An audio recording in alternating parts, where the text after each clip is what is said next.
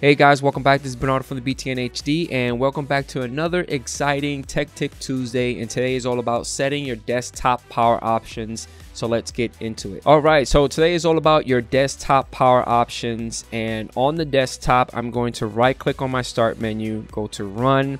And from here, I'm going to type in WinVER, hit OK. And I'm running everything within a Windows version 1909, Windows 10, right?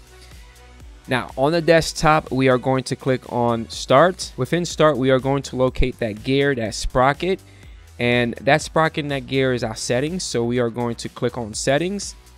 From here, we are going to go to System. And within Systems, we are going to click on Power and Sleep. These are the two options that you will receive on your desktop for power and sleep, screen and sleep. When plugged in, turn after whatever amount.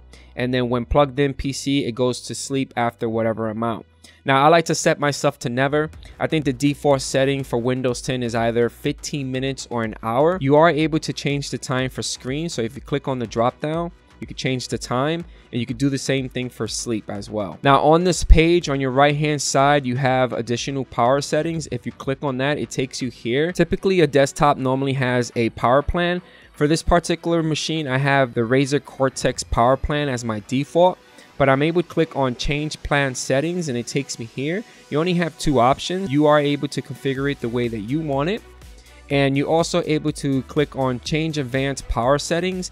And this right here gives you more in-depth settings to change within your environment. Now back to this page right here, you are able to choose what the power buttons do.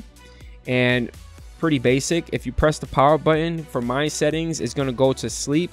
But you are able to click on the drop down menu and then pick what you want. Now back to this menu right here. If you do not like the power plans that the machine gives you, you are able to create your own power plan by clicking on the link that says create a power plan. And it takes you here. You're able to give your power plan a name, then pick a template from the three and then configure it. And that's it, guys. Those are some desktop power options that you are able to configure within your environment. Hopefully you guys enjoyed this video. Make sure to hit that like button. Do not forget about punching, elbow, and smashing that subscribe button to get the latest and greatest from this guy. And I'll catch you guys on the next one. Peace out.